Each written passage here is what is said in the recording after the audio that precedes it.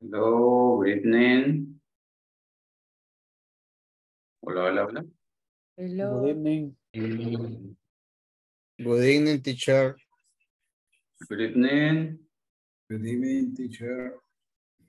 Can you hear me? Can you hear me? Yes. Okay. Yes, teacher. ¿Se oye bien? Hi, Fatima. Welcome. ¿Se escucha bien? Thank you. Good evening, Roberto. Good evening.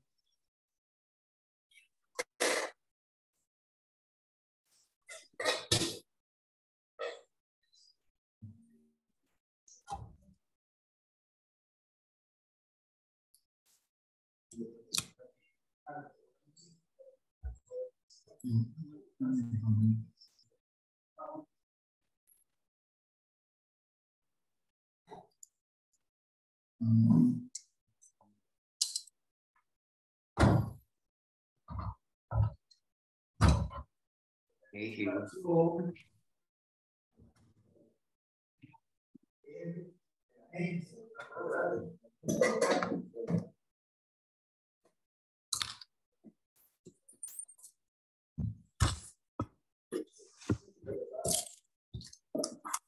Better now, better now. Moving very well, in a low volume.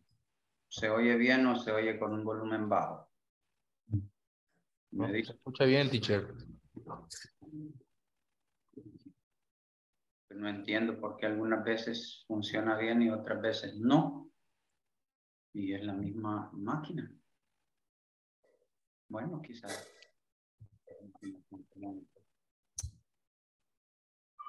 Por rato no se le oye, teacher. Por rato se me va la voz. Yes. Yes. Ah, bueno, ha de ser el viento. Lo que el viento se llevó.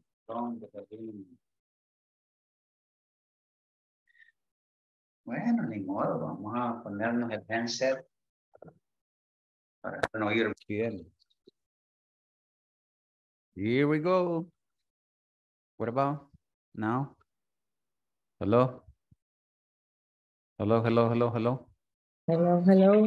Hello, teacher, a ver si se le escucha. Ah, bueno. Vamos a implementar otro tipo de micrófono quizá. Para no pasar ahí tanto tiempo con esto así, mejor voy a conseguirme otro que de unos que vienen así de arriba hacia abajo. Ahorita le escucha bien, teacher.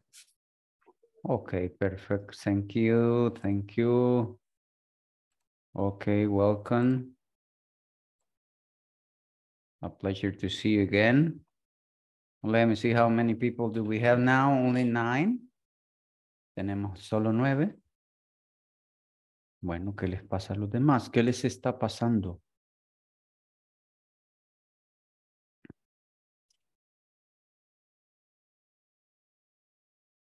Algo está sucediendo.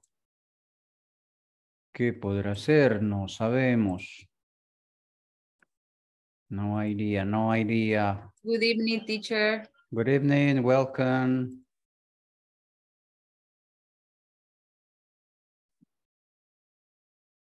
Welcome, welcome. Welcome. Good Thank you, evening, teacher. teacher. Good evening, good evening, good evening.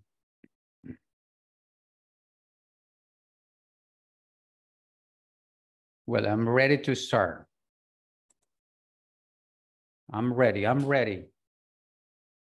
I'm giving just some minutes in order to let the rest of the class to connect. Bueno, estoy listo, solo estoy dando un par de minutos para que lleguen los demás.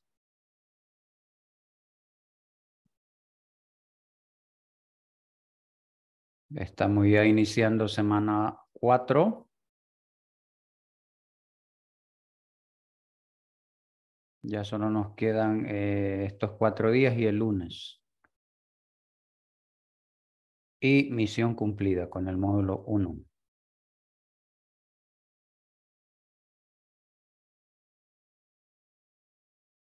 Bueno, tengo 11.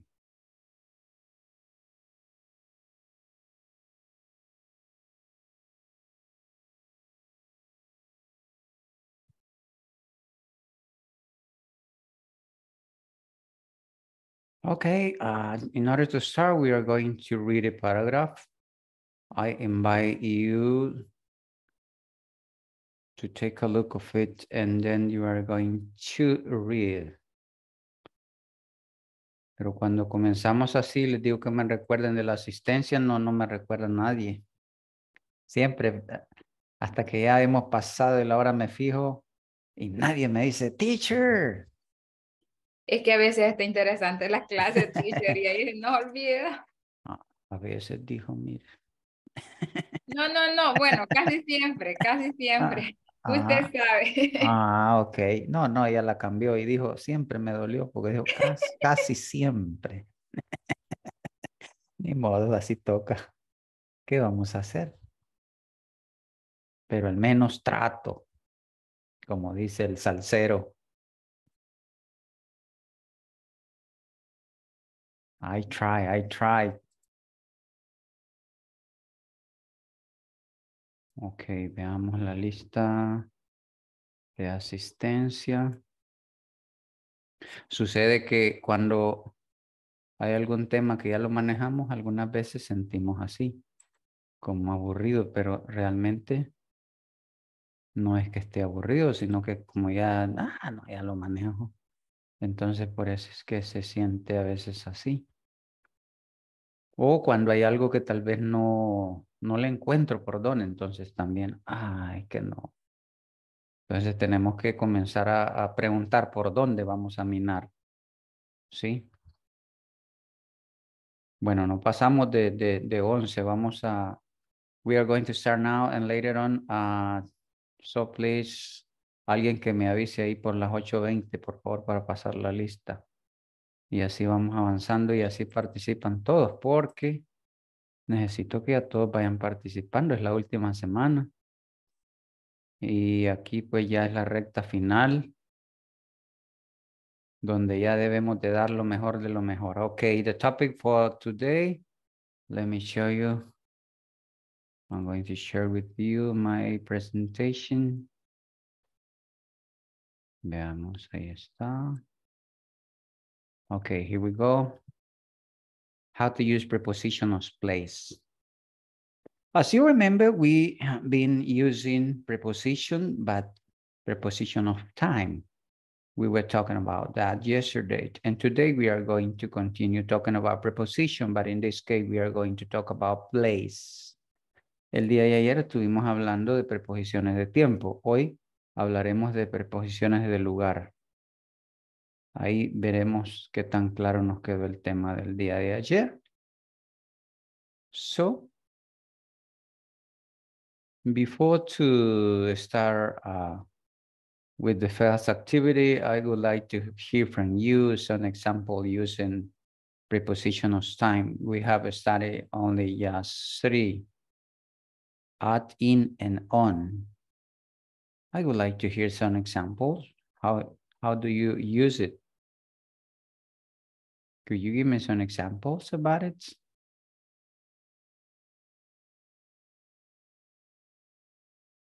¿Tendrán algunos ejemplos de cómo usar las preposiciones de tiempo?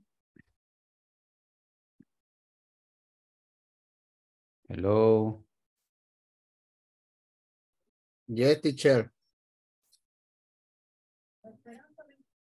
Okay, tell me. I go to the park in the morning. Okay, I go to the park in the morning. Okay, what else? ¿Qué más?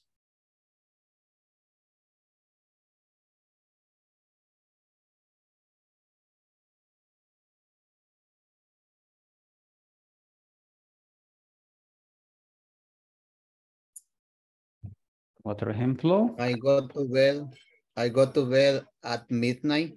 I go to bed at midnight. I go to bed at midnight. Okay. I wait for you at 5 p.m. I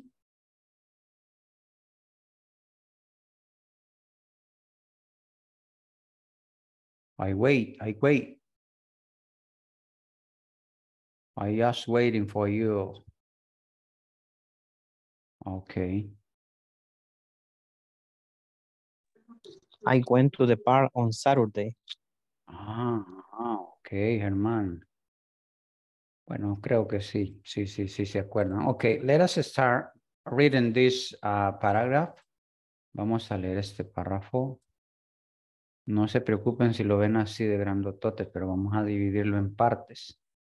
This is reading. And a bit shy when I have to speak in English. I'm a little worried about making mistakes. I also still lack confidence. Many of my friends don't worry about mistakes. They just talk and talk. They always get their message across. Even if their grammar is wrong, I think this is the best thing to do. My teacher always said it's best to learn by doing. If I don't try to speak English, I'll never be able to use it when I need it. One thing I started doing recently was talking to myself. I had to share a conversation with myself. I think it works. I also made short stories about people and say them aloud. I do this in my room. Of course, people could think I'm crazy if I did it in class or on the train. ¿Ok? Por ahí está. Pero si quieren lo dividimos en dos trozos para que no haya... permítame un segundo, lo vamos a dividir en dos trozos.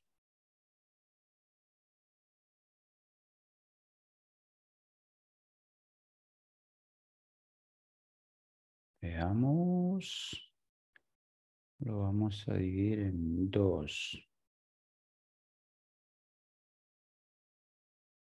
My teacher. Vamos a dejar desde aquí. 2, 4, 6. Ok, vamos a partir este aquí. Ahí está. 2, 4, 6. Estamos bien.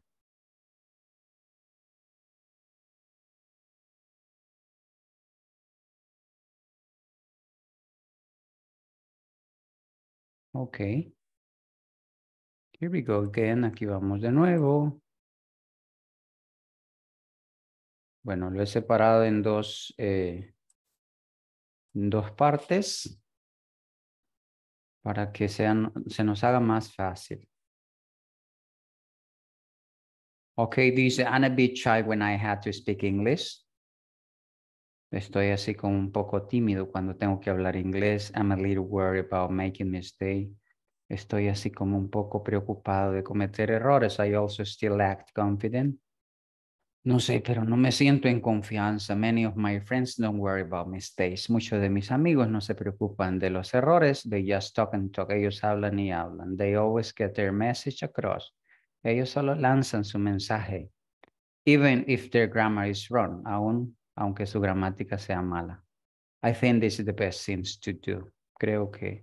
Pienso que esta es la mejor forma de hacerlo. My teacher always said it's best to learn by doing. Mi maestro siempre dice que es mejor aprender haciendo. If I don't try to speak English, si yo no trato de aprender inglés, I'll never be able to use it when I need it. Yo nunca seré capaz de usarlo cuando lo necesite. One thing I started doing recently was talking to myself. Una de las cosas que comencé a hacer recientemente fue hablar conmigo mismo. I had short conversation with myself. Yo tengo conversaciones cortas conmigo mismo. I think it works. Y pienso que me funcionan. I also make short stories about people and say them loud. También hago historias cortas acerca de las personas y las digo en voz alta. I do this in my room. Lo hago en mi cuarto, of course. People would think I'm crazy if I did it in class or in the train. Desde luego la gente pensaría que estoy loco si lo hiciese en clases o cuando voy en el metro. Esa es la idea principal del párrafo. I don't know if you have any questions so far from here. O lo leemos más despacio. Ustedes me dicen qué hacemos. Hello. Hello. Are you there? Are you there? Así en párrafo está bien, digo yo. Ah, ok. Bueno, sí, prácticamente lo hace siempre, así en párrafos. Así es. Siempre le voy dando una cucharadita, otra cucharadita. Ok, lo voy a leer lento. Lo voy a leer lento. Dice, I'm a bit shy when I had to speak in English. I'm a little worried about making mistakes. I also still lack confidence. Many of my friends don't worry about mistakes. They just talk and talk. They always get their message across, even if their grammar is wrong. I think this is the best things to do. Ok, ahora preguntas. Preguntas. Hello. Hello. Bueno, hemos abarcado solo este. Mira, mira, mira, te lo voy a marcar. Wow, wow, wow, wow. Permíteme un segundo. Salió sólido. El que quito.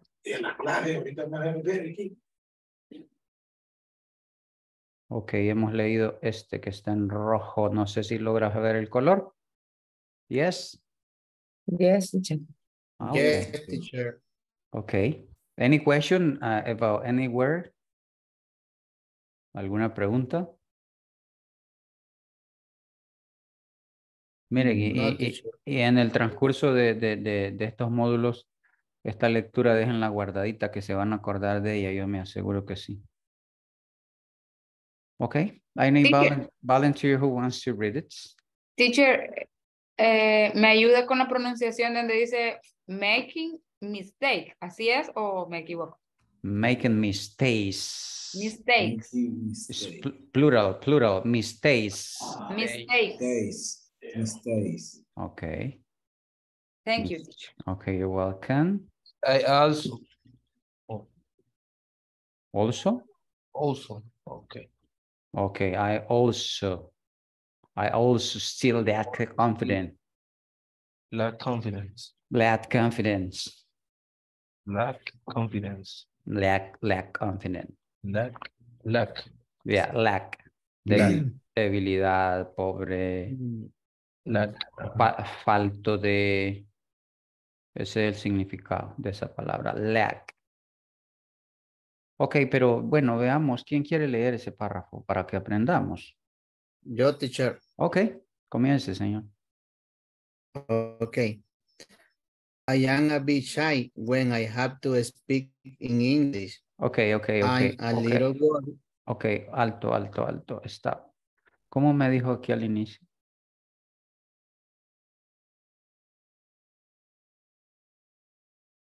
Hola. Repeat again this expression. I'm. Pero al inicio no me lo dijo así. Sí. Cierto, teacher. I'm a bit shy when I had to speak English. Ok, continúe después del punto. Okay. I'm a little worried about making mistakes. I also still lack confidence. Many of my friends don't worry about mistakes. Aquí póngamele el plural, mistakes. Mistakes con la S al final. Yes, ok. Continúe. Dice, they just talk and talk. They always get their message across, even if their grammar is wrong. I think this is the best thing to do.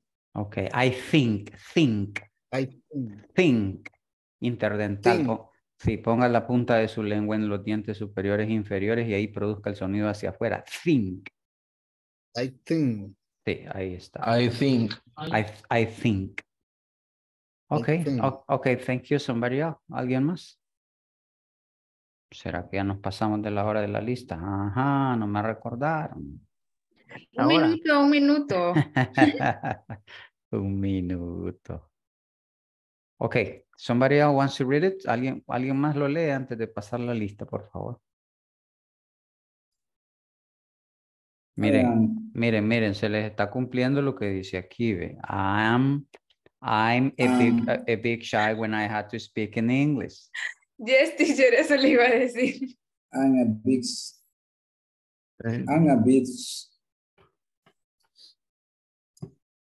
Bueno. Okay, continue. I'm a bit shy when I have to speak in English. I'm a little worried about making mistakes. I also still lack confidence. Many of my friends don't worry about mistakes. They just talk and talk. They always get their messages crossed, even if their grammar is wrong. I think this is the best thing to do. Okay, thank you. If you want, you can make a screenshot because I need to take care about the attendance list now. I'm sorry, I need to stop sharing. Si pueden hacer una captura, por favor, voy a dejar de compartir. Necesito checar la lista de asistencia. Ok, creo que ya alguien la pudo haber hecho. Ok, I got that 13. Y bueno, ya tenemos más. Pero no la cantidad que yo espero. Me gusta tener casa llena, si no me siento triste. Sí, ya uno está acostumbrado, en la U son, ¿qué? 80, 100, y aquí son 20. Y de 20 solo 15. Oh, no. No. No, it's not bad. Y ustedes Not good. And all of you had the same opportunity in order to interact with the teacher, and that way you can learn more. Yes. Imagine in university when we have more than 80 students. Oh, yeah. And the it's one more that difficult. yeah, more difficult. the one that sit on the back of the room, they never participate because they dedicate to chat or to speak, to do different. Nothing. Yeah, only has to spend the time inside the room. Okay, yes, I know. Okay, for the reason I invite you to participate in this class. Yes, it is. Okay, I understand. You got my point, sir. Okay, Alcides Dagoberto. Hello, Alcides. Are you there? Alcides. No está. Carlos Roberto. Present. Okay, César Vladimir. Present, teacher. Okay, welcome. Edwin Napoleon. Present, teacher. Evelyn Yamilet. Sarabia. Evelyn. No está. Evelyn Yesenia. Evelyn Yesenia. Rivas.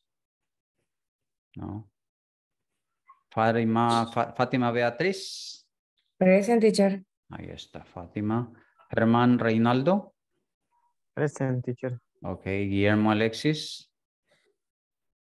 Guillermo. Se nos ha ausentado. Jennifer.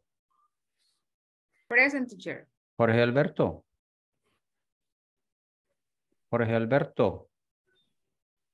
Not here. Katy. Present. Okay, Luis. Present. Okay, Luis. Miguel Ángel.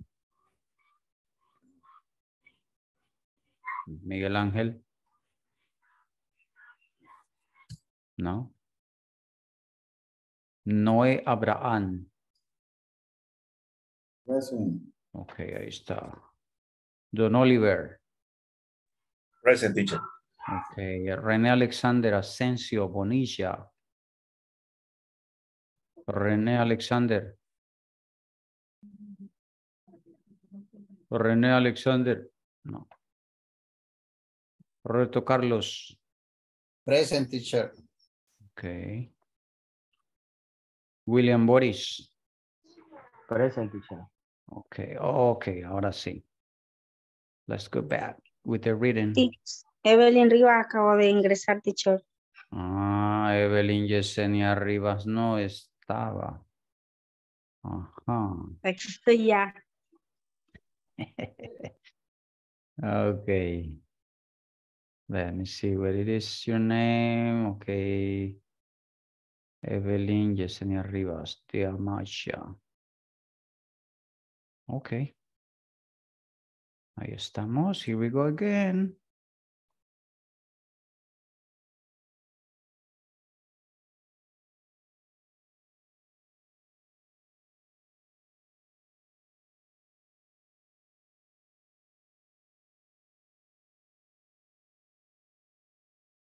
Okay, somebody else wants to read it? ¿Alguien que quiera leer? Me, teacher. Okay, do it. I'm a bit shy when I have to speak in English. I'm a little worried about making mistakes. I also still lack confidence. Many of my friends don't worry about mistakes. They just talk and talk. They always get their message across, even if their grammar is wrong. I think this is the best thing to do. Okay, aquí even, repeat, even. Run, run. Sí, creo que lo logra ver mi puntero, ¿cierto? Run. Yes. Okay. Wrong. Ok, run. Y aquí me dicen, al inicio me dicen el plural aquí, ven, making mistakes, pero cuando ya vienen aquí me dicen, don't worry about mistakes. No se nos escape eso del plural, por favor.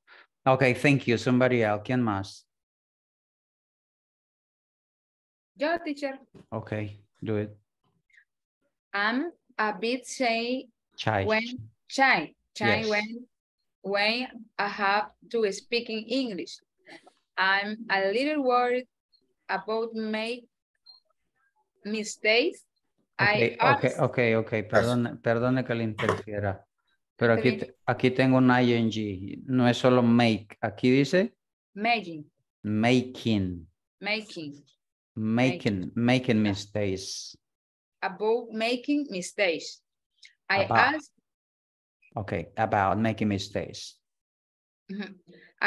still lack confidence. Many of my friends don't worry about mistakes. They just talk a talk.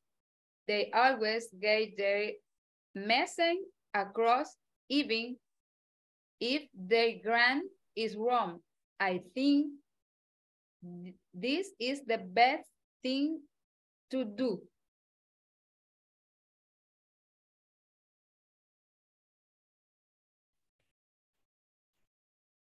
Ok, thank you.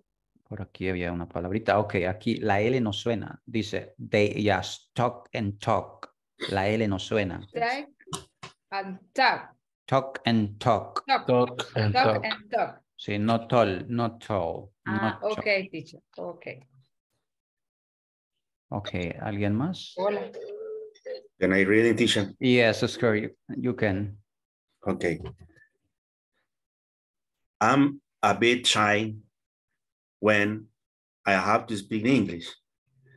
I'm a little worried about making mistakes. I also still lack confidence. Many of my friends don't worry about my mistakes. They just talk and talk. They always get their message across, even if their grammar is wrong. I think this is the best thing to do.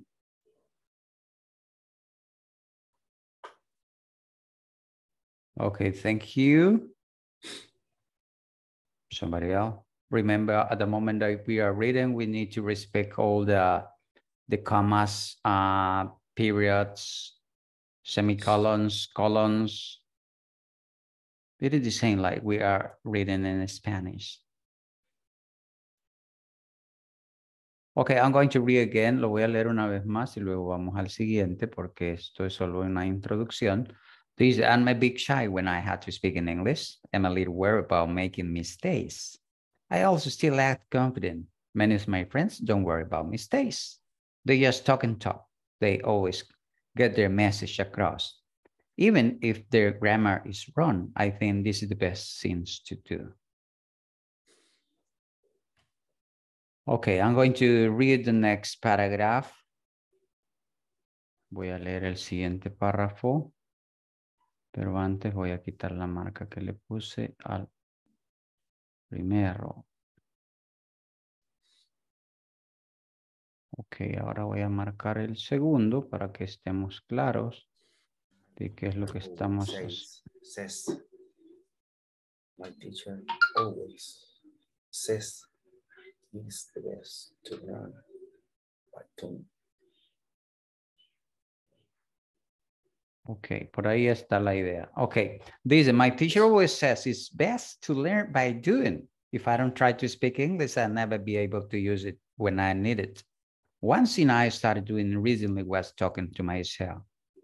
I had short conversation with myself. I think it's well. I also made short stories about people and said them aloud.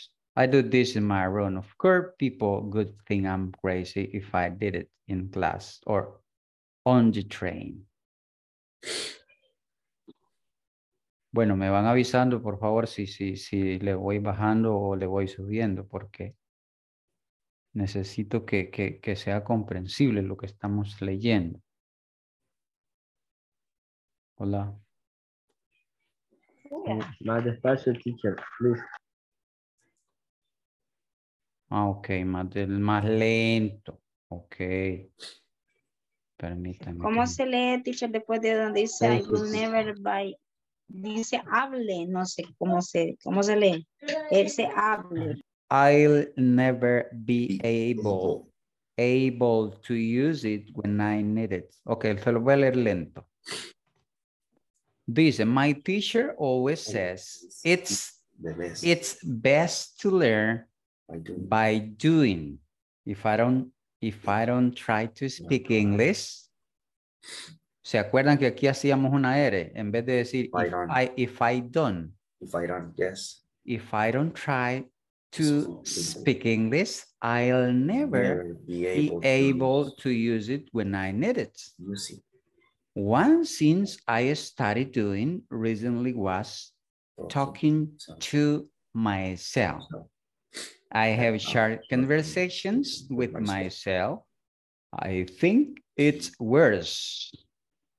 I also made short stories about people and say them aloud. I do this in my room. Of course, people would think I'm crazy if I did it in class or on the train. Bye, ahí está, se los he leído lento. Saquémosle provecho a esta lectura. Tiene muchas palabras. Está básico, realmente les digo. Pero ya lo que quiero es como que vayan soltando esa lengüita, pues. Y tratemos de hablar más fluido. Claro, cuando se los leo así de corrido, no es que le estoy diciendo que ustedes van a ir así de rápido, pero es para que se adapte su oído a como que si fuese ya una conversación natural, porque el momento que yo estoy hablando inglés, tengo que hacerlo como cuando estoy hablando español, de manera natural. Teacher. Hello. No piense de que me pase una emergencia, me voy a tener que retirar de la clase, pero es porque en verdad me pasa una emergencia con mi niño. Ok. Ok, take care of the baby, take care of the baby. Cuide al baby, cuide al baby. Teacher. Hello. Repeat. If I don't. If I don't. ¿Se recuerdan que vimos que ese sonido lo hacíamos R, pero si usted lo quiere decir, if I don't try to, ya eso, pero ya le enseñé las dos maneras. If I don't try to speak English, I'll never be able to use it when I need it. ¿Sí? ¿Estamos bien? Yes, thank you. Ok, alguien que lo lea, por favor, para que pasemos a la actividad 1 y comencemos a desarrollar, porque esto es extra. ¿Puedo leerlo, teacher? Yes, Oscar, you can do it. Okay, my teacher always say it's best to learn be doing. If I don't try to speak English, I'll never be able to use it when I need it. One thing I started doing recently was taking to myself. I have short conversation with myself. I think it works. I also make short story about people and say think aloud. I don't think is my room. Of course, people will think I'm crazy if I did it in class or on the train. Ok, ok. Recordemos que para dominar la lectura lo que debemos de hacer es práctica, práctica, over and over, over and over, over and over. Y hoy que tenemos la ventaja de podernos grabar en nuestros celulares, nos grabamos una vez, si no nos gusta, borramos, volvemos a grabar hasta que lleguemos a un punto que nosotros mismos vamos a decir, hoy sí, ya llegué hasta el punto que quería llegar. Al menos en ese momento, porque aquí lo que estamos haciendo es yendo hacia adelante. Y la mejor forma es práctica, práctica.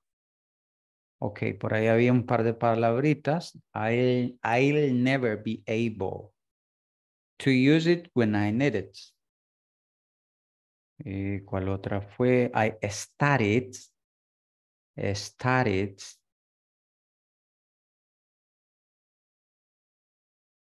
Esas fueron como quizás started. Esta también aquí se convierte en una R. Started. Sí, se convierte en una R aquí cuando es. Sí. Started. Ah, ok. Hay unas reglas en los verbos regulares, porque este sería un regular. Con la forma de cómo se pronuncian. Ojalá nos quede un espacio para poder compartirla. Ok, alguien más y vamos a la siguiente actividad porque ya estamos entraditos en tiempo. Recently I was talking to myself. Ahí lo subrayó Don Noé. Talking. I recently was talking to myself. Bueno. Nadie más va a leer. Bueno, vamos a pasar a la actividad.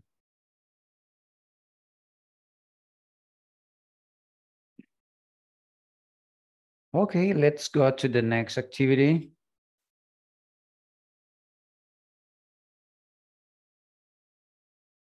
Okay, this is let's start. Ask some classmates where they work and the location of it.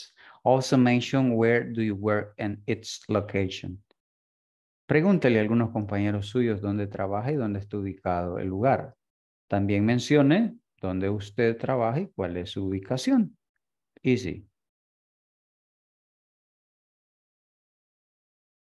Easy, easy. If I ask you, for example, Kathy, where do you work? Where do you work, Kathy? I work to Atlan. Where is it located? From San Carlos Lem. It is? It is in? San Vicente. Okay, but you are telling me a general address. Pero ahorita me está dando como una dirección general, así. Y después vamos a ir a lo específico. I don't know if you... Specific es San Carlos Lempa. General es San Vicente Tecoluca. Department San Vicente y municipio Tecoluca. But what about if you have an address like the name of the street, the number of the building, Sears Avenue, and I don't know. Acordémonos que cuando ya damos una dirección en específico, utilizamos los nombres de las avenidas, de las calles, números de edificio. A eso apunta, pero ahorita vamos como entrando en materia, ¿no? Ok, thank you. Zona rural. In the countryside? No hay nombres de calles ni pasajes ni nada de eso. Yeah, I got your point. I got your point. But it maybe if you work in a free zones. Hay algunas zonas libres que están fuera de las áreas urbanas también. But I don't know. Okay. What about you, Edwin? Where do you work, Edwin? Edwin. Okay.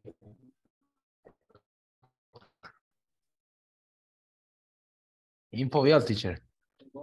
I work in Povial. Okay. That means that you don't have a specific point? No tiene un lugar específico, sino que le cambian ruta dependiendo de los proyectos, ¿cierto? Sí, nosotros estamos en el área de Cabañas. Okay. Todo Cabañas. In the downtown area? ¿En el centro de la ciudad o dónde? En las afueras. Okay. Son street or... Okay. What about you, Don Noé Abraham? Where do you work?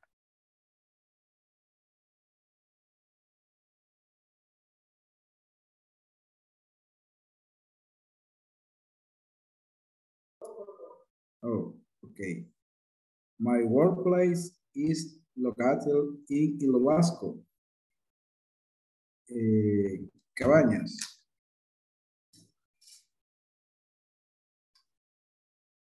You, William Roque. Great, teacher. ¿Cuál fue la pregunta, teacher? No la escuché bien. Where do you work? Wow. Aquí está el suyo. Sería ¿dónde trabajo, verdad? Wait,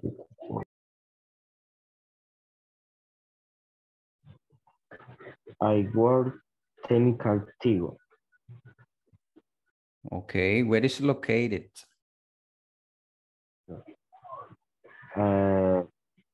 San Salvador sería I'm San Salvador. Okay, in the downtown area or in a specific place? La capital de San Salvador. Yeah, but I'm talking about the downtown area. Estoy hablando si es específicamente en el centro de la ciudad. Sí, en el centro de la ciudad. Okay. Well, let me show you something here before to continue. Because of the time that we have now. Wow. Okay.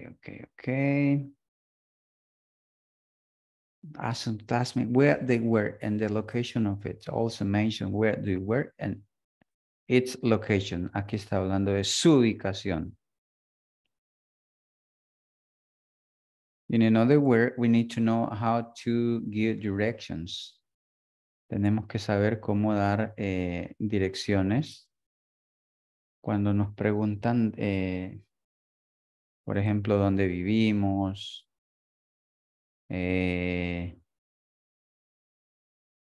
dónde trabajamos, cositas así debemos de manejar porque eso es importante, ¿no? As I Teacher, puedo intentar decir el mío. Okay. I work in the Centro Panamericano de Ojo. Its location is a 91 North Avenue, number 541. Ok. Por ahí ya vamos a más específicos. Teacher. Hello. ¿Puedo dar mi dirección? Yes. Okay. I work in Prisiones por Salva. It's in Lourdes Colón, La Libertad, on the road to Santa Ana, kilometer 21. The company is Confecciones del Valle, build number 13. Okay, building number 13. Okay. Por ahí vamos, por ahí vamos. Okay, but don't worry about it. Teacher. Hello, sir. Como digo, zona costera de, ya el nombre de lugar. Zona costera. Okay, hold on a second. Let me try to remember the word. In the coast area, the coast area. The coast area. I don't know if you got my message. Se escribe siempre área, pero se lee area. Yes, the coast area. My area code is 1152037. I remember I was attending a group of call centers.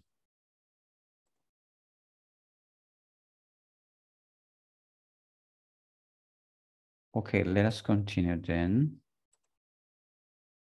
Okay, I need to show you this. Here we go. Let me get bigger. Okay, let us talk about prepositions place. The first thing that we need to do is just to get the concept of what is a preposition. Now, hold on a second. Okay, what is a preposition? Somebody wants to read it? Who wants to read it? ¿Quién quiere leer? Only one, please. What's a preposition? Okay. It's a word that connects a noun, pronoun, or phrase to other word in a sentence. It's a word that can indicate direction, location, or time. Okay, hold on there. Hasta ahí, hasta ahí. The first thing that we need to do is just to understand the first concept. Lo primero que necesitamos hacer es entender el primer concepto. Dice, what is a preposition? What's a preposition? Is a word that connects a noun, pronoun, or phrase to other words in a sentence. Es una palabra que conecta un nombre, un pronombre, una frase a otras palabras en una oración. Si tenemos claro esto, entonces pasamos al que sigue, pero si no, no. Is a word that connects a noun, pronoun, or phrase to other words in a sentence. Es una palabra que conecta un nombre, a un pronombre o una frase a otras palabras en una oración. Y la siguiente dice, is a word that can indicate directions, location, or time. Es una palabra que nos puede indicar dirección, ubicación o tiempo. También puede ser, you see, a simple preposition consisting of one word. Puede ser una preposición simple que conste de una palabra. Compound preposition consisting of two words. Puede ser de dos palabras. Compound preposition consisting of three words. Que ahorita no las vamos a ver, solo vamos a ver las de una. Usually come before a noun. Usualmente vienen antes del nombre. Usually not placed at the end of a sentence unless part of a phrasal verb. Usualmente no se colocan al final de una oración, al menos que sea parte de una frase verbal.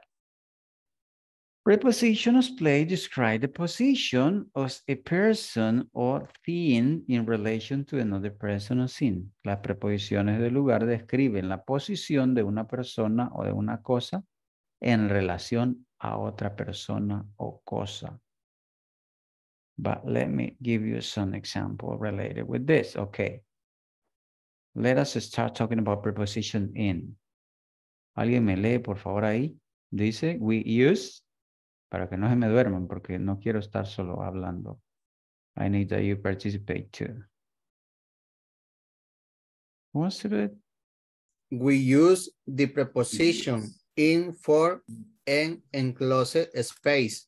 For example, in the garden, in the house, in London, in the water, in her bag, in a row, in a town. There is nobody in the room. She lives in a small village. Ah, okay. We use the preposition in for an enclosed space. What is that? ¿Qué es esto? ¿Por qué está en mayúscula? ¿Qué es eso de enclosed space? Entiendo que quiere decir como ubicado adentro, no sé, algo así se me ocurre. Ah, podría ser. Busquemos más sinónimos. Enclosed.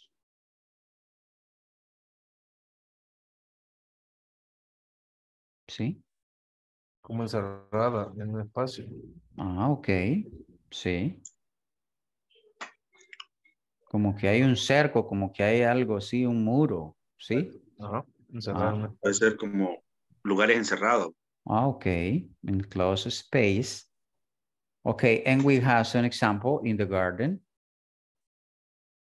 in the house, in London, in the water, in her bag, in a row, in a town. There is nobody in the room. No hay nadie en el salón. She lives in a small village. Ok, creo que la explicación está simple y sencilla, ¿no? Pero posiblemente alguien pueda tener una pregunta. Si es así, ahorita despejemos. Ahorita olvidémonos de que ayer vimos, pero era de tiempo. Hoy tranquilos. Hablemos de lugares. Question? No question? No? Okay. Let us continue then if you don't have any question.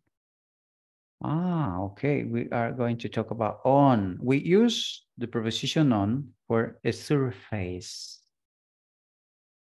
Vamos a usar la preposición on.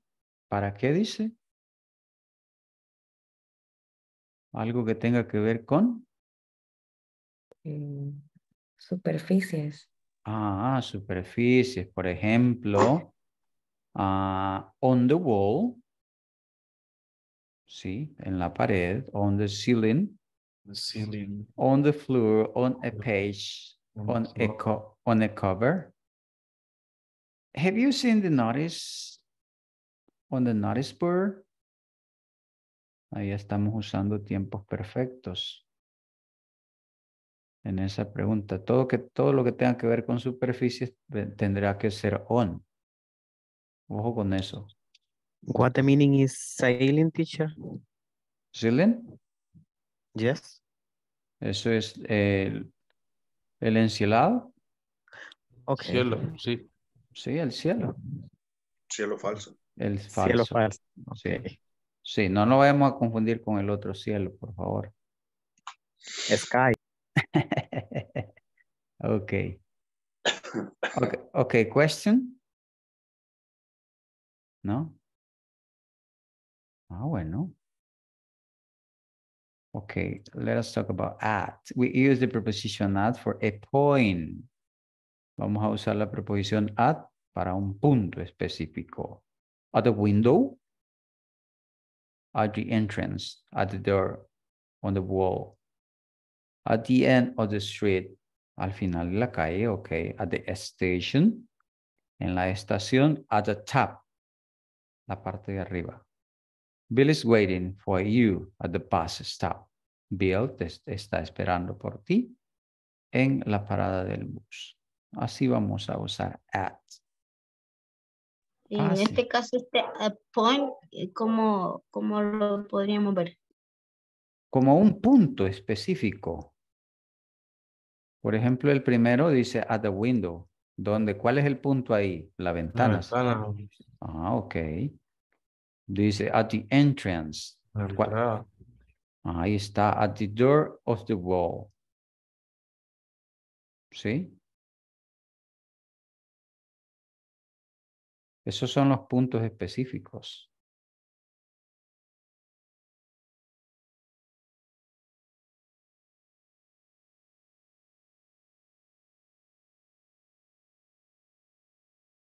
Well, and we had the chance to play some games, but let me share with you, because we have not only just only this one. No solo tenemos 3. En preposiciones tenemos más. Ahorita el manual nos habla de 3. But I want to share with you. Quiero compartir con ustedes algo más para que no, cuando vayan al módulo 2, no vayan a decir que les quedó debiendo el teacher. ¿Estamos de acuerdo? Sí, ¿verdad? Bye. Sí, porque así van a decir, no, teacher no nos dijo nada. Fue culpa del teacher. Okay. Teacher es el culpable. Sí, ok. Prepare for the next one. Here we go. El manual, Okay. el manual menciona 3. Ojo con lo Only que... 3. Yeah, okay. Take a look of this, please. Aquí Okay. vamos. Aquí vamos. Wow, this is the last one. Okay, let me move to the beginning. Okay, I got it. Okay, this is a plus for you. This is a plus. Okay. My goodness, what's going on here? Okay, hold on a second. Okay, given directions. Now here, no, this way. Listening, listenings, runway, lost, and different side. Okay, take a look at this.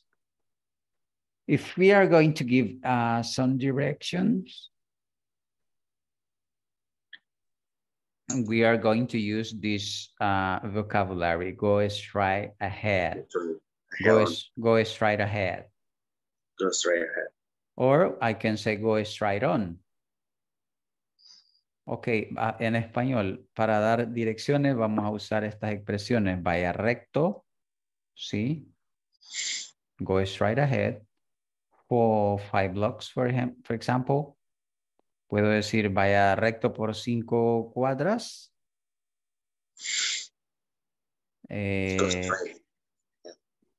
Sí, aquí ya voy avanzando en 2 cosas.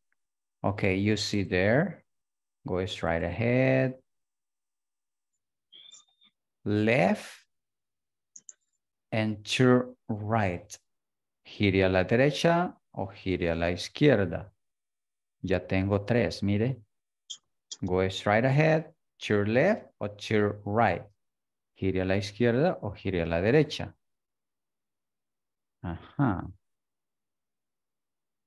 Ok, aquí viene lo bueno. Dice prepositions place. Hemos visto solo 3. Ahora tengo más. Okay, take a look at the picture here. This is on. On. Okay. This one is about. About. Over. Over. Over. In front of. In front of. In front of. Inside. Okay, the next one said besides or next to. Beside. Next to. Next to. Below. Below. Below. Under. Under. And behind. Behind. Aclarando que esta más adelante van a oírla posiblemente cuando ya estén en intermedio o advanced, la van a oír behind, también es válida. Yes. Sí, behind, pero es más común behind, pero de repente va a aparecer por ahí un British y le va a decir behind y también es válido. Okay. ¿Y ese en español sería cuál? Como inmerso. Detrás de. Detrás. Yes. Okay. What about this one? Under? Under. Abajo. Debajo. Abajo de. And what about this one? Below. Debajo de. Okay, I got it here. Behind, beside, in, under, and on.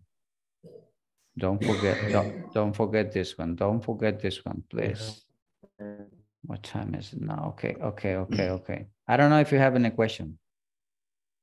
Until here. Hasta acá ya tengo 8 preposiciones y allá vimos 3 nada más. Okay, I got the same. Oh. Tengo las mismas. But in different, okay, up. This is up, put your hand up. Pon sus manos arriba, get down, okay. Out of. In, out of the room, get off the room. Get off the room. Yes. Okay, in. Dentro. On. Under. Under. Over. At. Up. Ahí tenemos across. Across. Alone. Alone.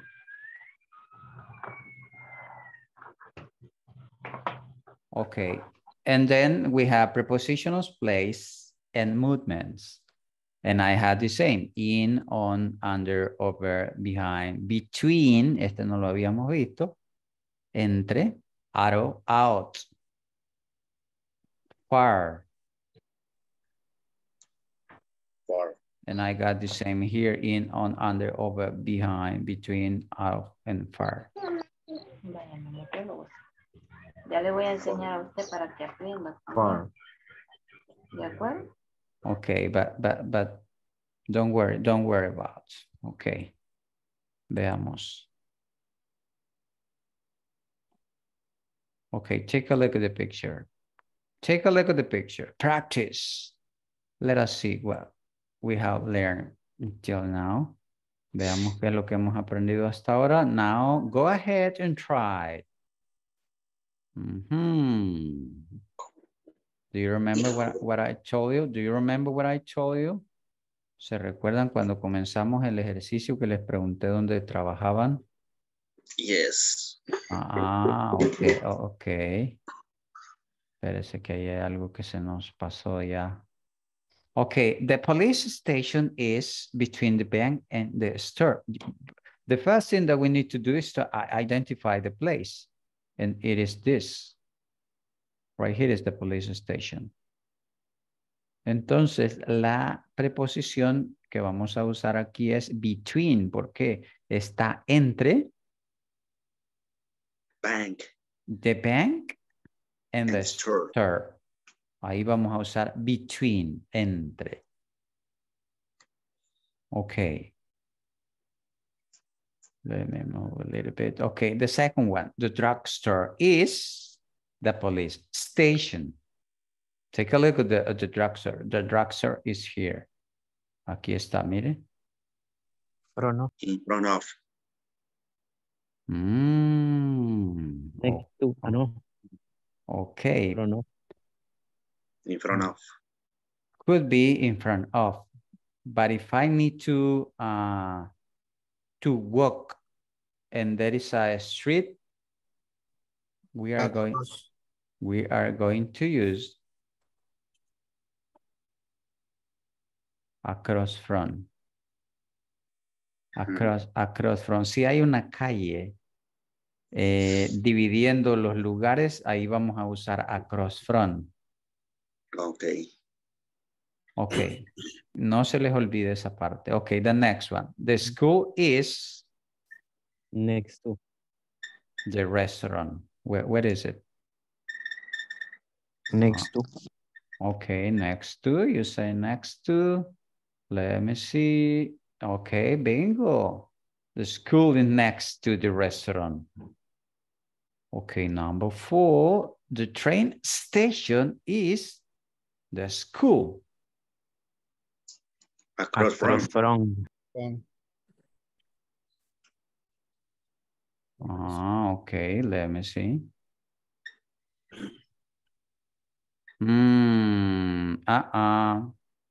What I told you. Do you remember what I told you? ¿Se recuerdan lo que les dije? Cuando había una calle o una avenida entre los dos lugares, era mejor Between. No. Across from. Yes, across from. I told you. Al menos si yo tuviese otro aquí, entonces ahí sí podría decir, miren. Next to or in front of.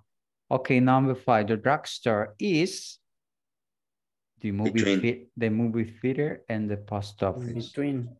Yes. Okay, let me see if between. Okay, bingo. Pueden hacer una screenshot if you want. Okay. I got it. Okay. Let us continue then. Okay, what about this one? You are going to work individually and then we are going to compare. Aquí van a trabajar en forma individual y luego vamos a comparar. Ubique todas las imágenes que vemos ahí. Por ejemplo, the house is, the dog is, the tree is to the of the house. The car is, the sun is, the house is. Okay, try to resolve individually and later on we are going to share it. Okay. I'm going to give you some minutes in order that you can finish. You can take a screenshot. Pueden tomar una captura y compartirla en el grupo, por favor. Y vayamos observando dónde están las imágenes.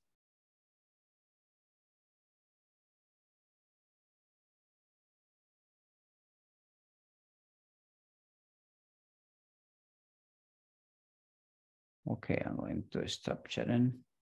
Try to resolve. Por ahí la compartieron, ¿cierto?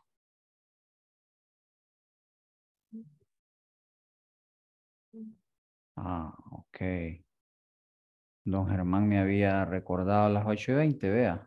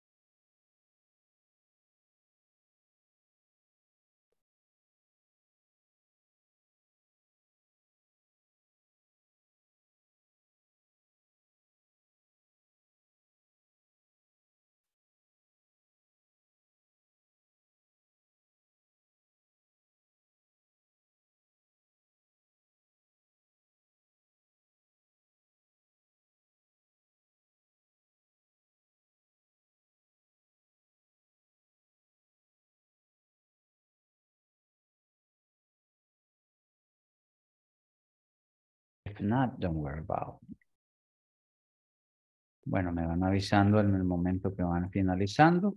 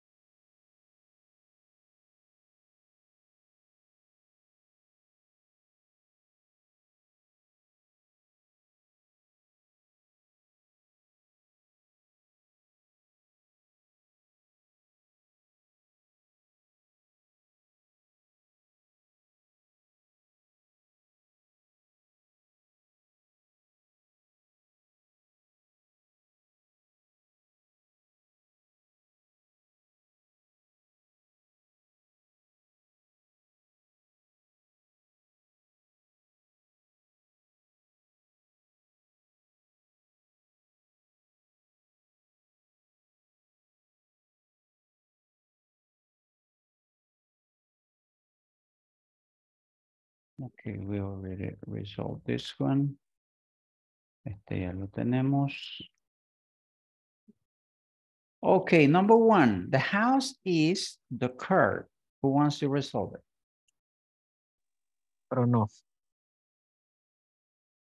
In front of. You say in front of, okay? But could you read the whole sentence? ¿Podría leer la oración completa incluyendo ya la palabra que mencionó?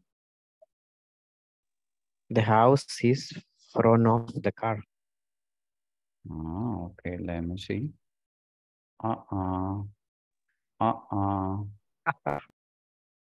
Because remember, this is the car. In front is right here. In this case, the house is behind the car.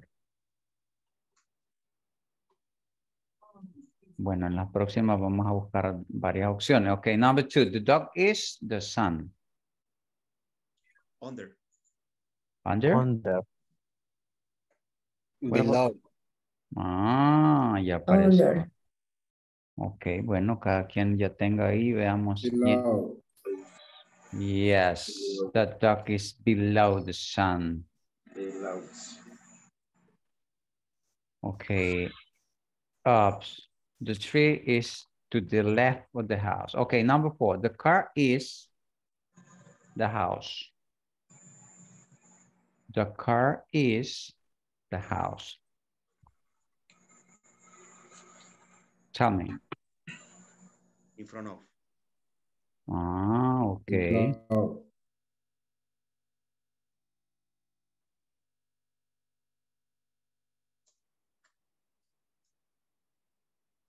The car is the house. Okay, take a look. The car is below. Okay, right now, in this case, But right. I have a question.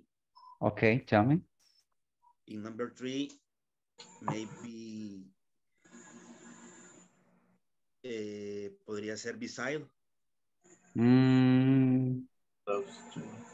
Could be, but it's not too close.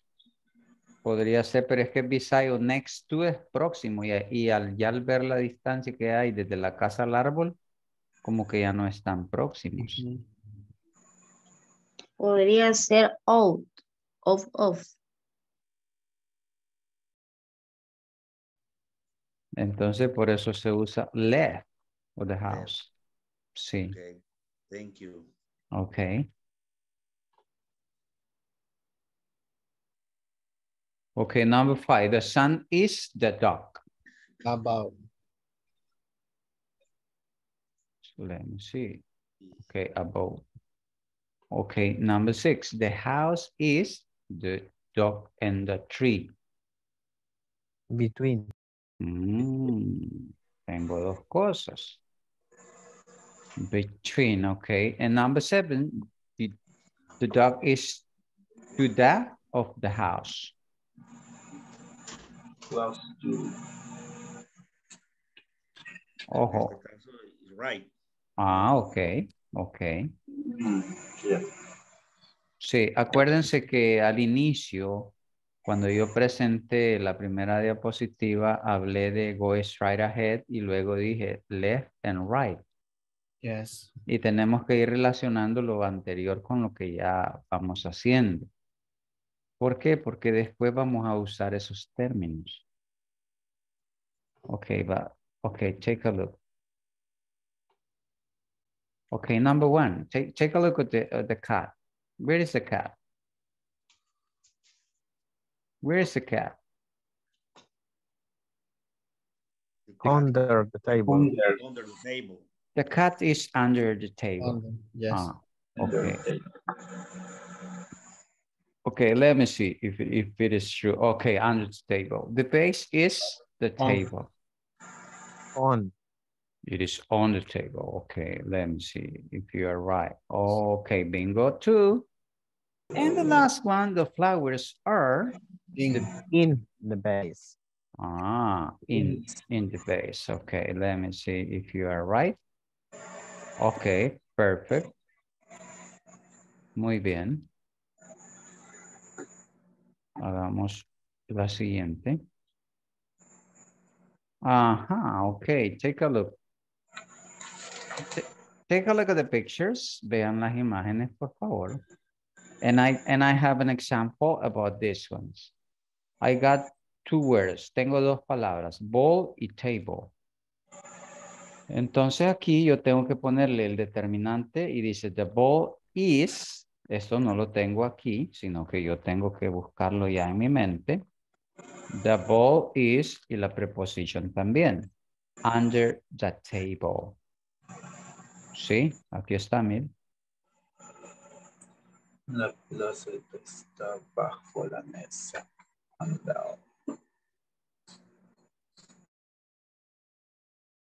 Okay, and that way you are going to create the sentence in number 1, 2, 3, 4, and 5.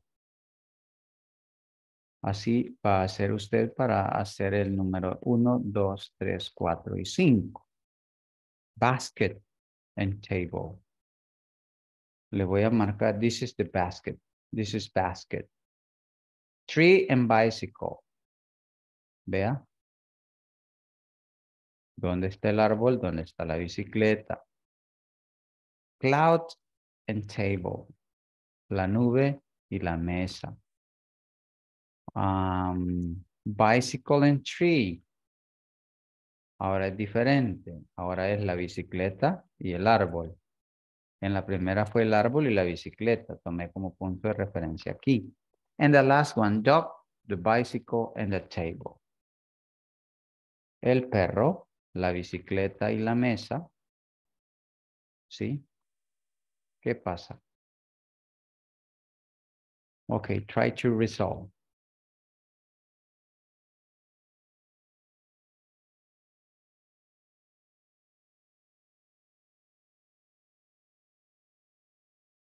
Resolvamos, por favor.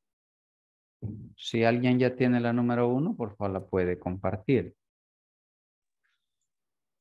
The basket is on the table. The basket is on the table. Okay. 2. The tree is behind bicycle. The tree is behind the bicycle. Veamos, ¿alguien más la tiene igual?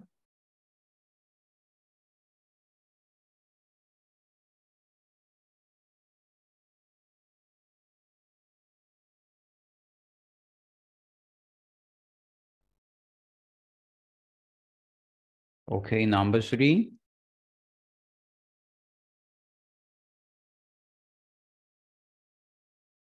Number 3. Cloud and table.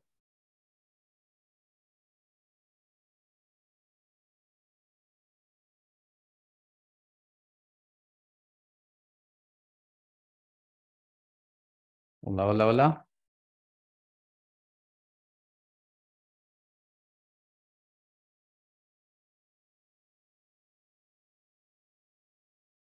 Number 3.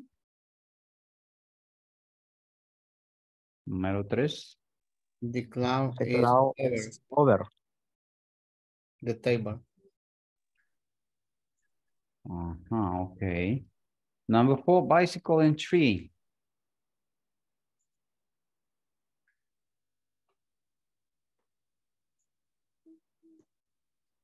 Bicycle and tree.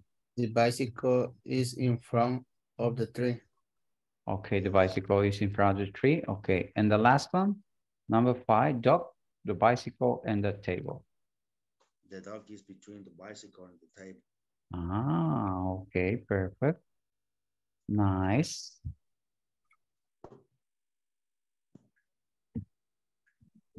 Okay, because of the time, I need to move forward. Okay, this is the yellow. We have the train station. Take a look at the map. I got the Main Street, I got the First Avenue and Apple Street and the Second Avenue. And we are going to start right here. This is the point. Let me try to but I didn't. Creo que no van a oír porque no le seleccioné el compartir audio.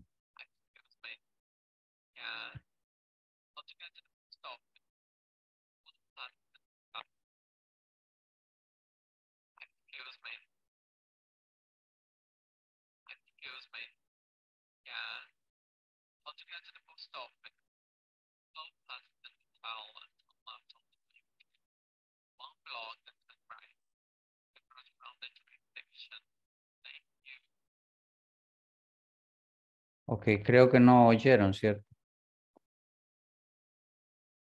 No, teacher. Okay, No, okay, no, okay. I don't hear. I'm going to read it.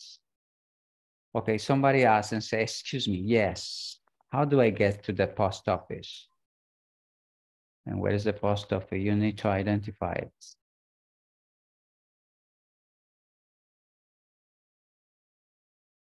Okay, and somebody answer, go past the hotel. Talking about this one. And turn left onto the main street. Turn left is right here. It's right here. Go 1 block and turn right. Váyase durante una cuadra y luego gire a la derecha. It's across from the train station. Okay, thank you. Okay, I'm going to read again. Excuse me. Yes. How do I get to the post office? Go past the hotel and turn left onto the main street. Or 1 block and turn right. It's across from the train station. Thank you. Okay, and we can switch the address and the places also. También podemos cambiar incluso el lugar. En vez de buscar el post office, podemos buscar el train station, el bank, the police stations. But I need you practice this small conversation, this short conversation. Si alguien puede hacer una screenshot ahorita, por favor. Solo para que hagamos la práctica corta de esta conversación.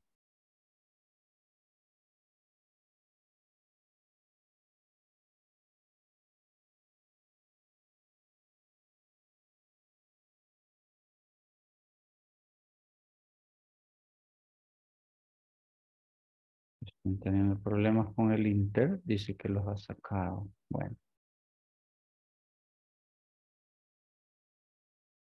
Bueno.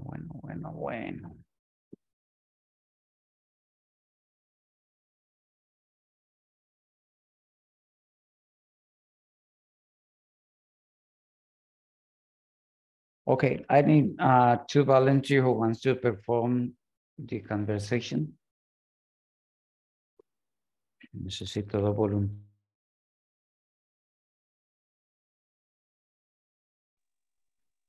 Bueno, don Germán, ¿y quién más? Este sería letra A. Y la segunda persona sería B. Okay, who wants to start?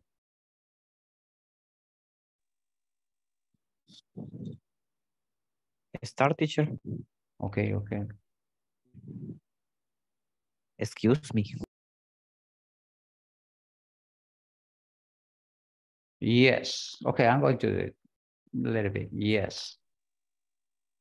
How do I get to the post office? Go past the hotel and turn left onto the main street. Or 1 block and turn right. It's across from the train station. Thank you. Okay, mira, no nos llevamos ni 15 segundos para hacer una conversación corta. Switch. Okay, excuse me. Yes. How do I get to the post office? Go past the hotel and turn left onto Main Street. Go 1 block and turn right. It's across from the train station. Thank you. Nice. Thank you, teacher. Ok, ahí está. Fácil. Todo es la práctica.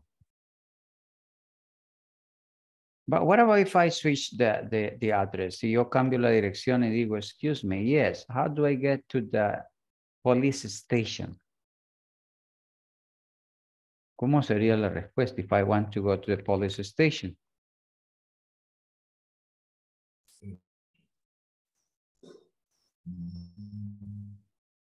Si yo tengo el punto de ubicación ahí donde está la X.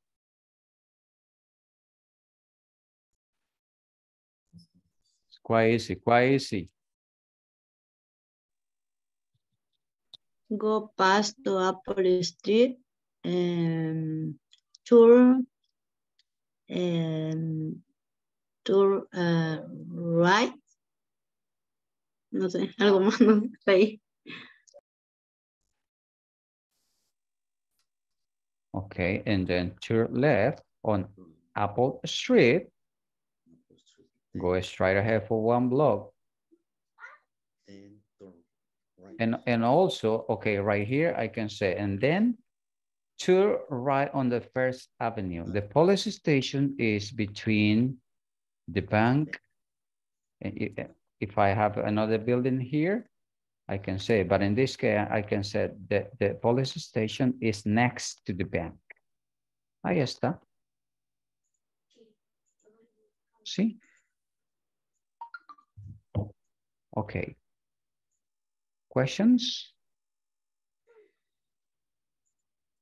Hello? No question.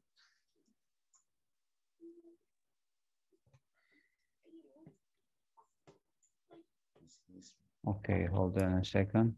Okay, this is different. This is the second one. How do I get to the supermarket? And let it be say, it's easy. To left at the corner onto Apple Street, right here. Go one block, the supermarket is on the corner of First Avenue, talking about this one, and Apple Street next to the police station. Thank you. Okay, somebody wants to practice this one? ¿Alguien quiere practicar ese corto?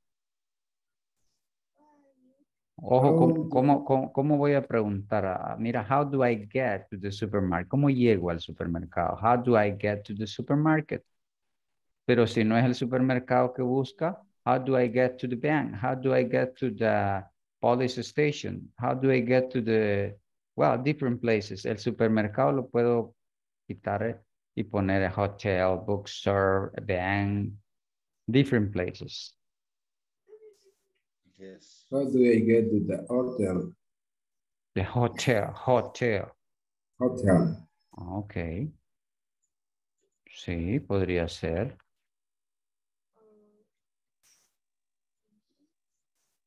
Y la respuesta que dice ahí, it's easy to left at the corner onto Apple Street. Ah, está fácil. Le dice, mira, gira en la esquina de la Apple Street, go one block. The supermarket is on the corner of First Avenue and Apple Street next to the police station. Thank you. Okay. This is the third one. Evelyn, dígame. Oler. Ah, pero permítame, regreso. Okay. How do I get to the supermarket? It's easy. Turn left at the corner onto Apple Street. Go one block. The supermarket is on the corner of First Avenue and Apple Street next to the police station. First Avenue. First Avenue. First Avenue. First Avenue. And Apple Street next to the police station. First Avenue. Yeah, the supermarket. Yeah. Next to the police station. Okay, let me move next. Okay, excuse me, how do I get to the restaurant? And the answer say go straight past the bookstore and the hotel, to left onto Main Street. It's the second building on the left, between the hotel and the bank. Thank you. Mira, está preguntando por el restaurante. Go straight ahead, past the bookstore and the hotel. Vaya recto, pase por el bookstore y el hotel. To left onto Main Street. Gire a la izquierda. It is the second building in the left. El segundo edificio a la izquierda between the hotel and in the bank. That means that we are talking about this one. Estamos hablando del literal B de este, mire. Y por eso le dice thank you. Okay, let me see what else do we have. Okay, this is going to be the last one. Este va a ser el último que vamos a hacer porque tengo otra actividad más. Okay, hi Sara. I'm glad you can come to my party on Friday night. Hola Sara. Estoy muy contento de que puedas venir a mi fiesta el viernes en la noche. My house is easy to find. Mi casa es fácil de encontrar. From your house, go straight up Broadway to the corner of Broadway and 2nd Avenue. Ah, take a look at this. This is Sarah's house. Turn right, go straight 2 blocks and then turn left. It's on the left of the corner of First Avenue and Central Street. See you on Friday.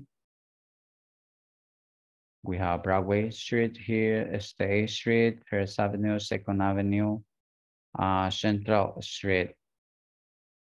Which is Amanda's house? What do you think about?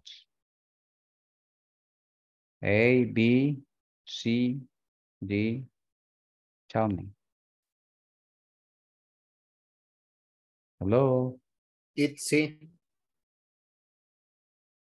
It is? Sí. Ok, observemos de nuevo la descripción que dio. Le dice, I'm glad you can come to my party on Friday night. My house is easy to find. From your house, go straight ahead. Straight up Broadway. Ok, lo primero que tengo que ver es dónde está Broadway. On the corner of Broadway and Second Avenue. Okay. To right, go straight 2 blocks at the, and then to left. It is on the left of the corner of First Avenue and Central Street. See you on Friday. Okay, let us find out the answer. Veamos. Ok, perfecto. Let us see. Bueno, creo que con este ejercicio, sí, nos quedamos ahí y pasamos a nuestra diapo que tenemos ahí.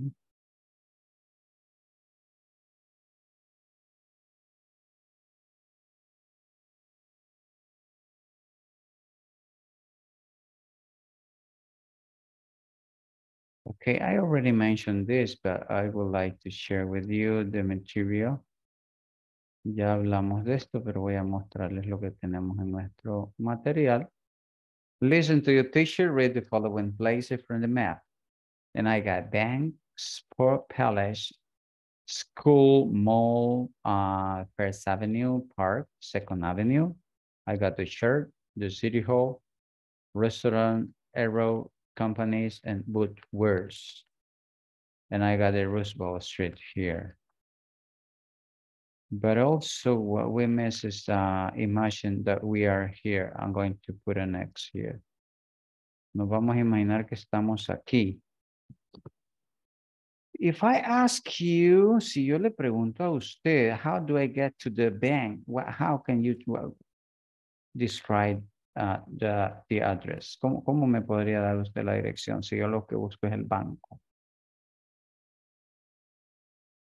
Hello?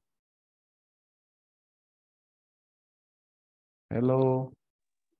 Go straight ahead on Rosenberg Street for 2 blocks. Okay, for 2 blocks. Turn left. Okay, on the First Avenue. On First the Avenue. Van is from across Sport Palace. Okay. And how many blocks do I need to go straight ahead? ¿Cuántas cuadras yo necesito ir recto?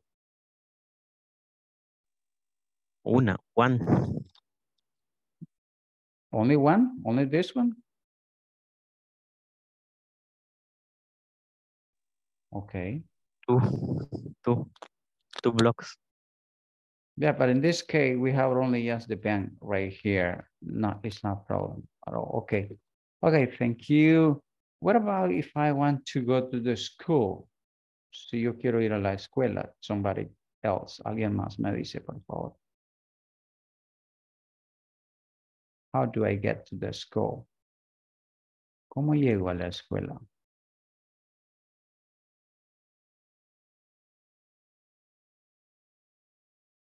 ¿Sí? Dime.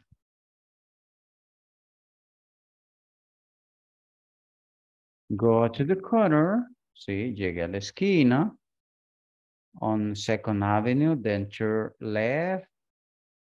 Go straight ahead for 2 blocks or for 1.5 blocks. And the school, it is across from Sport Palace. Okay, perfecto. But what about if what I need is just to go to the restaurant? How can I Get to the restaurant. ¿Cómo llego al restaurante?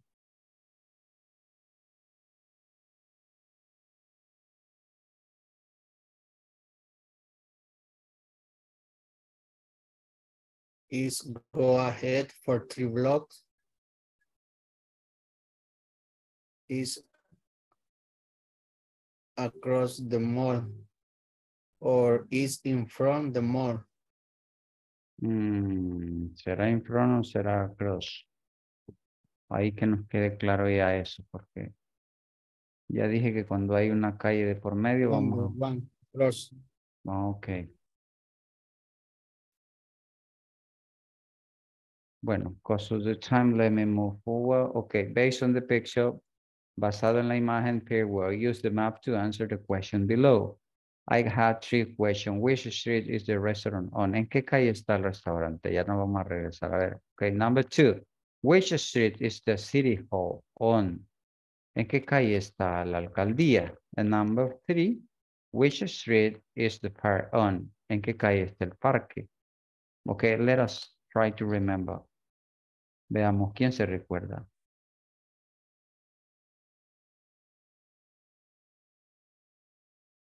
Tell me. Dime.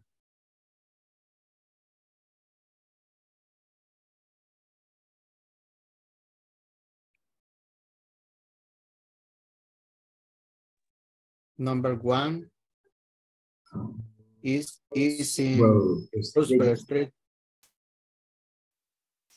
Okay. Number 2, the city hall. Entonces la alcaldía, city hall mean alcaldía. Is in 2nd Avenue. And which street is the park on?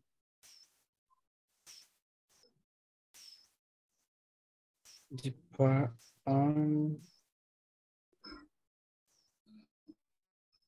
is between in 2nd Avenue and 1st Avenue. Okay, could be between Barry Street and Roosevelt Street. Across from the mall, across from the shore, across from the city hall. You can use it too. Different options. Okay, we talk about how to use simple prepositions place. I already explained not only just 3 I explained more than 3. Expliqué más de 3. The main point today in our class, we need to take care about this one. Hablamos de más de 3. Acá solamente nos mencionan 3. Como voy a usar on 4th Avenue, on the corner, on the street. Como uso in El Salvador, in San Salvador, in the park, in the neighborhood. Eso ya lo explicamos antes. En close areas. And at a specific point, at the meeting room, at work, at the bank.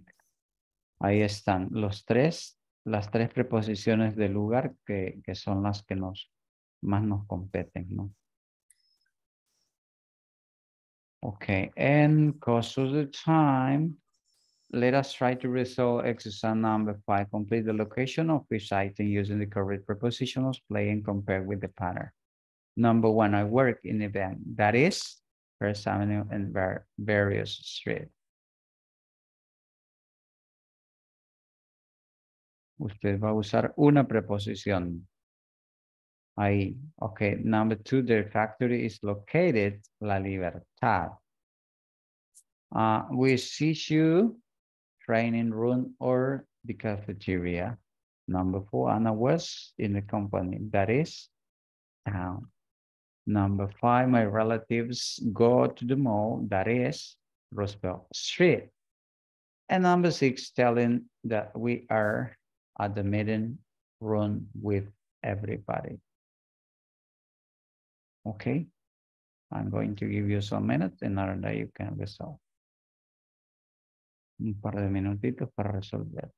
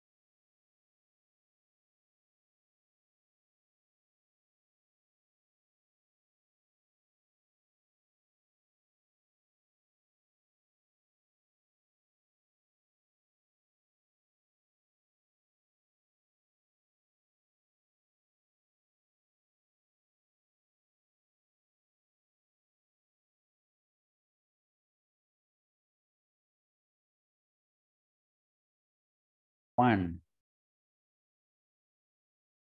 Who wants to answer it?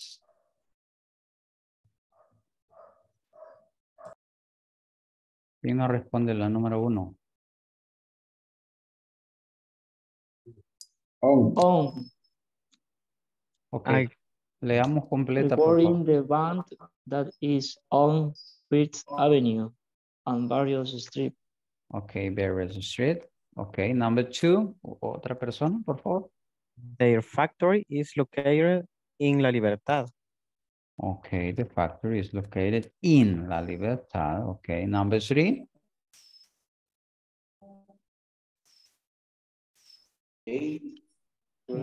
We see you at dining room or in the cafeteria. La primera está bien. But what about See the you at training room or at the cafeteria? We can use both at and at. Number 4. and I work in the company that is in tow. At That is in the town. Okay. Number 5.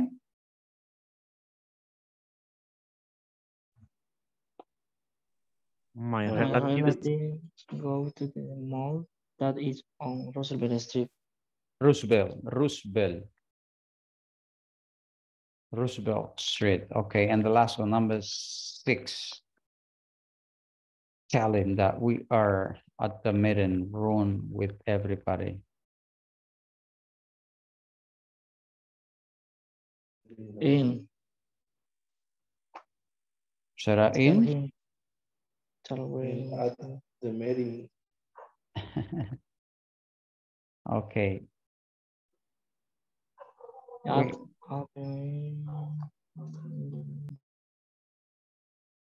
Okay, it is done. It is done because we already have at right here. Okay, thank you very much. Let me see, we are so close to finish our session today. Vean, si le prestaron asunto, va a ser fácil, ¿no? Pero si no, ahí el problema. Ok, voy con la lista. Alcides Dagoberto. No. Present, teacher. Ahí está, ahí está, ahí está. Ok, Carlos Roberto. Present, teacher. César Vladimir. Present. Edwin Napoleón. Teacher, present. Ok, Evelyn Yamilet.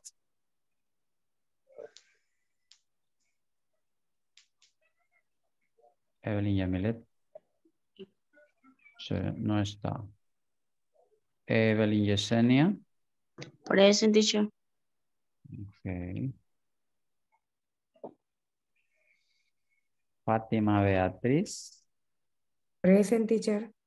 Germán Reinaldo. Present. Guillermo Alexis. Guillermo. No. Jennifer. Jorge Alberto.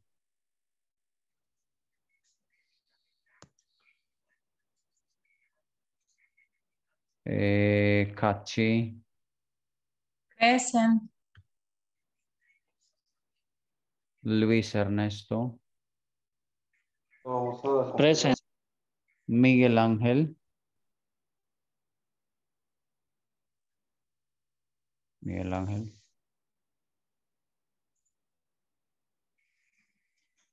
Noé Abraham. Present, teacher. Oliver. Present, teacher. René Alexander. Roberto Carlos. Present, teacher. William Boris. Present, teacher. Okay, and according to my list, Noé Abraham Caballero Vega es el número 16. Les corresponde su tutoría el día de hoy al final de la clase. Okay. We are almost done. Okay, right now we had 10 o'clock. Okay, thank you very much. I don't know if you have any questions so far from here. We already talked about prepositions placed. Katy tiene su manito arriba indicando que ya había terminado su... ¿O tiene alguna pregunta, Katy? No, solo quería pedirle el favor si nos puede compartir las diapositivas que nos mostró de las otras preposiciones. Vaya, ahí les voy a mandar una carretada porque son varias. No es una sola, no es una sola. Sí, para practicar. Así es que si les inundo ese chat, no me vayan a... Okay. Gracias, thank you. Okay, bye-bye, good night, take care, see you. Good night. Good night. Bye. Okay, bye.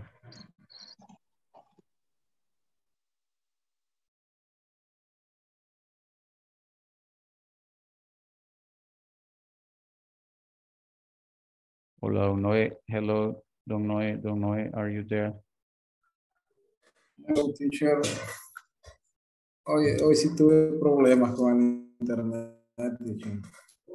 Sí, así. Se me cayó un montón de veces y varias partes que me perdí, teacher. Sí, pero la ventaja es que el vídeo se lo vamos a subir ahí siempre al canal para que usted pueda verlo y las partes que le hacen falta. Ahí Sí, la va a poder. por lo menos eso de para localizarse en un lugar. Hoy sí, como se me caía el inter, me perdía donde era on, donde era in, donde era at. Varias partes de eso. Sí. Ok, por ahí les voy a compartir en el grupo las diapos para que puedan tenerlas, leerlas y así puedan tener mayores conocimientos sobre el uso de cada una de las preposiciones. Además, también, sí, dígame. El examen, teacher, ese, ¿cuándo dijo que íbamos a resolver? El midterm exam, la tercera semana. Es que nosotros no sé si cometimos un error con los compañeros porque lo resolvimos y lo enviamos, teacher. Ok, pero tenían buena nota, ¿cierto? Sí, solo había una, teacher, que no le dimos diferente orden y siempre les aparecía mal. A ver. Y hasta lo digitamos en software ahí para ver el orden, a ver si más o menos pegaba y a la hora de escribirlo sí lo ponía mal. Ah, wow. Eso no me lo reportaron porque si me hubiesen dicho antes, yo hubiese revisado para ver qué era el problema. Pero lamentablemente ya lo hicieron, ya lo enviaron. Sí, como solo era una, y que se vaya así. Ah, ok. Ok, y referente a algún tema de los que ya vimos, alguna duda que tenga, o todo está claro, usted me va diciendo. Más que todo el de ahora, tío. Sí. El tema de hoy. Ah, ok.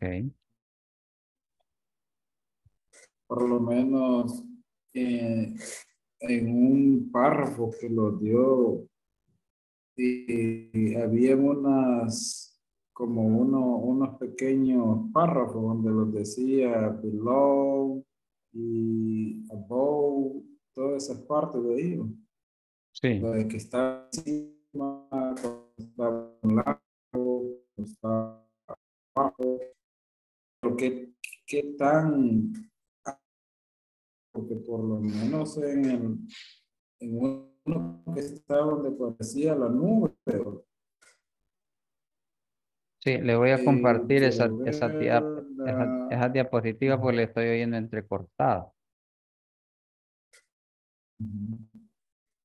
Sí, como tenemos algo de hoy sí los afectó bastante. Sí, ahorita, por ejemplo, Pero se le está oyendo entrecortado.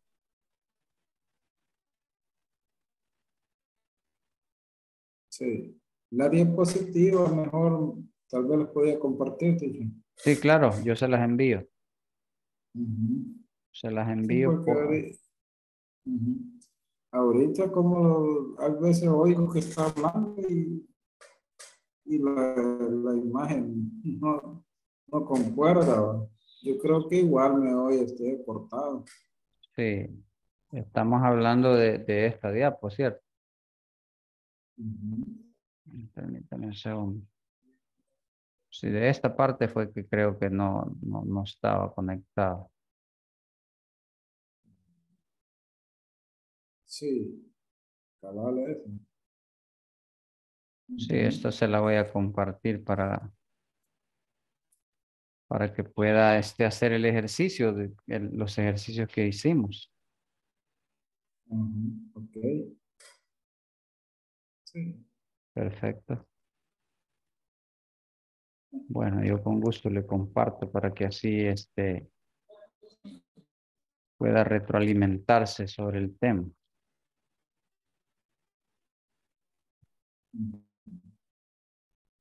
Prácticamente eso sería todo.